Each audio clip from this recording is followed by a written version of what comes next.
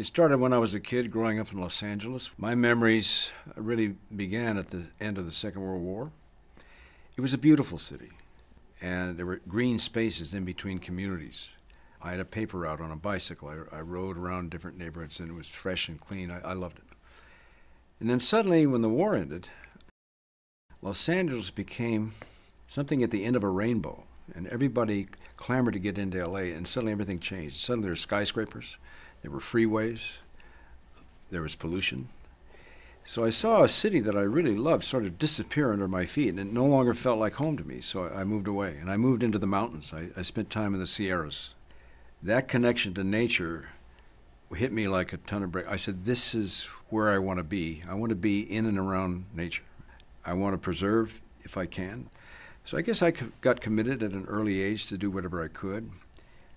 Years ago, there used to be a saying, they called it NIMBY, which is an abbreviation for not in my backyard, that people would not get interested or focus on anything unless it was, particularly if it was a danger, unless it was in their backyard. It was somebody else's problem, therefore they didn't have to think about it or worry about it or address it. But now climate change is in everybody's backyard. It's going to affect every country, every nation, every person. There's been so much damage done over the years to the planet that if we don't act sooner rather than later, I don't know what kind of a planet we're going to have to live on.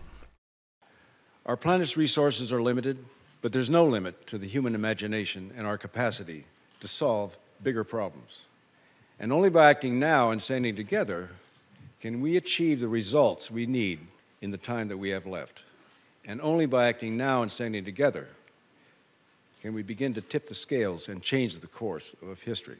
Em um evento da Assembleia Geral sobre Alterações Climáticas realizado nesta semana, o secretário-geral da ONU, Ban Ki-moon, pediu que os líderes mundiais trabalhem pelo combate à mudança climática de forma mais rápida.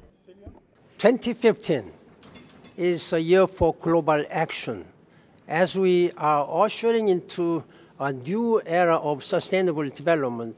This climate change agreement should guide us in coming at least 15, 20 years.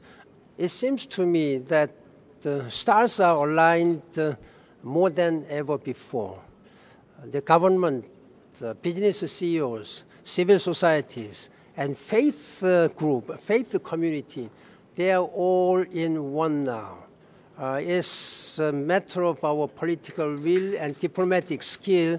How do we converge all these wishes and expectations of international community in one single, universal, ambitious agreement?